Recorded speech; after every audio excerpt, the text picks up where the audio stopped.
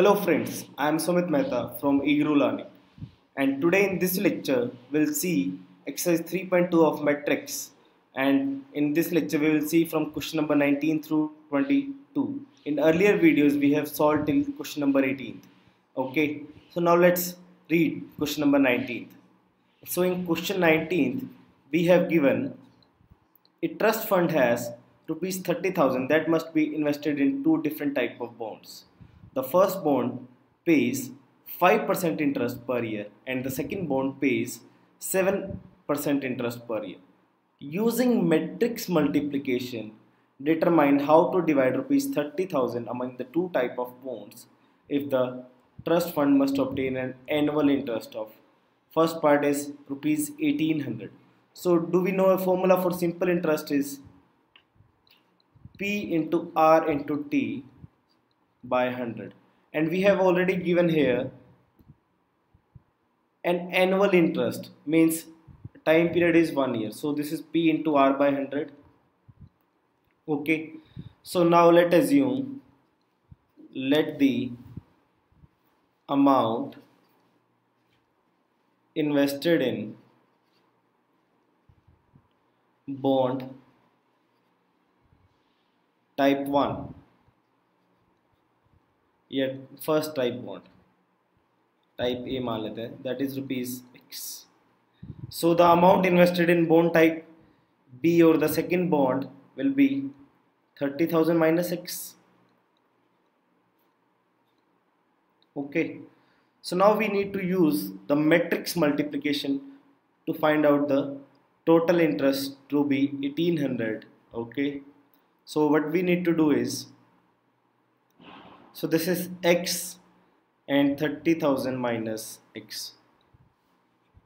So this is a row matrix, and on the first bond we are getting an interest of 5% per year, so this is 5 by 100, and on the second bond we are getting an interest of 7, so this is 7 by 100, and the total amount or the total interest that we are getting is rupees 1800. Okay, so this is on matrix multiplication we will get is 5x by 100 plus 7 into 30,000 minus x by 100 is equals to 1800. This implies 5x plus 2,10,000 minus 7x, मैंने 100 नीचे LCM ले रखा है, this is 1800. Okay, so this is 2,10,000 minus 2x equals 1,80,000. So this is 30,000 equal to x. 1,80,000 को इधर मैंने subtract कर दिया, so x is coming out to be 15,000. So we should invest 15,000 in bond 1, and the rest is 30,000 minus 15,000 again, that should be also invested in bond type B. So with this our part A is completed. Now let's quickly see part B. So in part B the same is the case.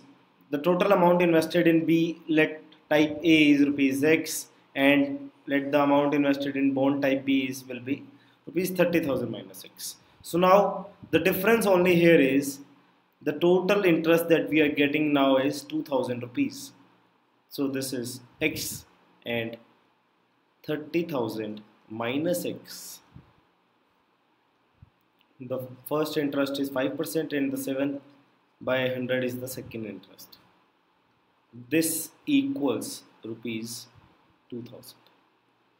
So now the equation would become 5x by 100 plus 30,000 minus x into 7 by 100 is equals 2,000 rupees, which implies 5x plus 30,000 minus 7x, 7 into 30,000 here upon 100 is equals to 2,000 rupees. Okay, so this is 2 lakh 10,000 minus 2x equals 2 lakh rupees. So 2x equals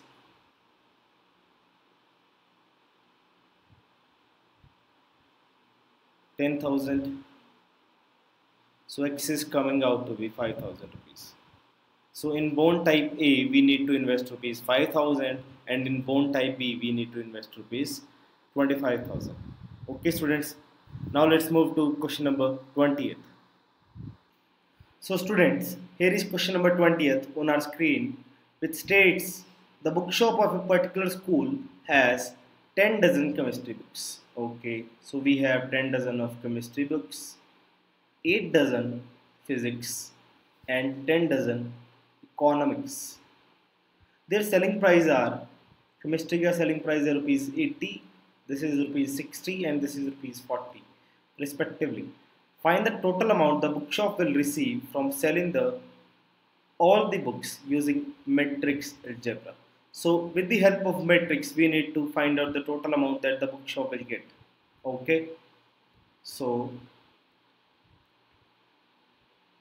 what we need to do is, पहले हमें दिया है chemistry books, we'll write here chemistry book are 10 dozen. 10 dozen. Similarly, physics books are 8 dozen. Economics is again 10 dozen.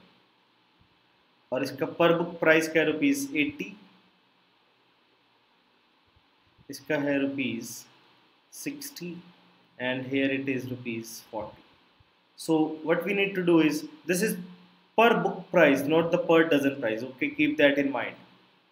So we'll take out the 12 of the dozen outside, and these are the 10 books in 10 dozen books in chemistry, so this is 120. 8 dozen books in physics, so this is 96 books. 10 dozen books again in economics, so this is again 120 books. This is 80, 60, and 40. Okay, so this is 12. 10 into 80 plus 8 into 60 plus 10 into 40. So this is 12 into 800 plus 480 rupees, and this is again 400. So this is 12 into 1680. So this is 16,800 plus 3360. 6010. So the total amount that the bookshop will receive is 20,160 rupees. Okay. Now let's see question number 21. So students, here are question number 21 and 22 on our screen. Okay.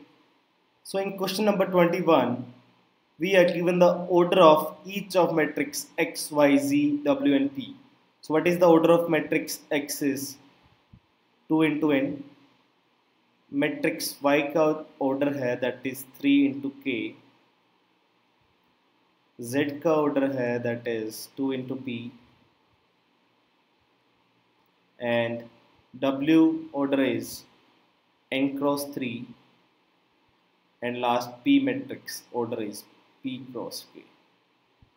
So we know one thing, for multiplication of two matrices, like suppose if I multiply two matrices A and B, first assume कर लेते matrix A का order है M cross N and इसका order है P cross K.